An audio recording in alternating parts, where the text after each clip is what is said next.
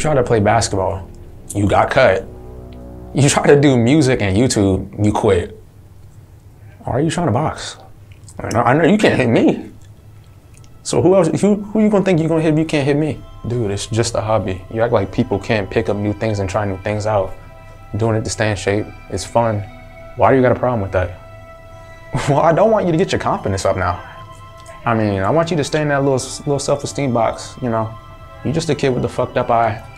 You just that weirdo, bro. You not all that, bro.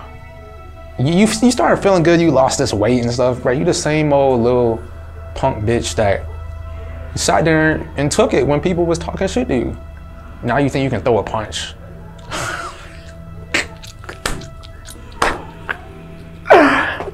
I'll get out of here, bro. Well, actually, I can do whatever I want. And I realized that in the beginning of 2022. That's why I started changing my habits. That's why I've been self-improving. I know you see the difference. I'm not the same guy I was 6 months ago, let alone a year. Well, you might have got better physically, but let's look at your mental health, bro, because you're not on a good streak, my guy. I mean, what, you quit? No, you didn't even quit basketball, you got cut. You didn't have a choice. Let's think about that, that's number one. Number two, well, you tried to do your little YouTube thing, that didn't work out. You tried to do music, you quit. Now you're trying to work out, nobody else even sees the value in you. That's why you got all these fake friends, they all left you. That's why all the girls just use you for attention, because that's all you good for. You don't even look that good, bro. Like, bro, just give up, my guy, bro. You're right. For basically my whole life, I was trying to prove myself to others. And I was attached to that, which made me suffer. But now I understand I don't have to prove myself to anybody. You're right, you know, I was a very insecure person. Mostly because of my eye, mostly because people look down on me. But now I understand that none of that shit defines me, you know? None of it matters. You know, I have a good group of friends now. I have people that support me. I don't have to prove myself to everybody.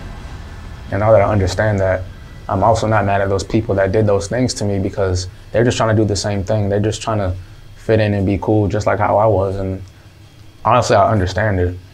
And I thought it was a personal attack on me and that's why I was so miserable, but it's really not that personal at all. And you know that shit too, so why are you trying to fool me with it?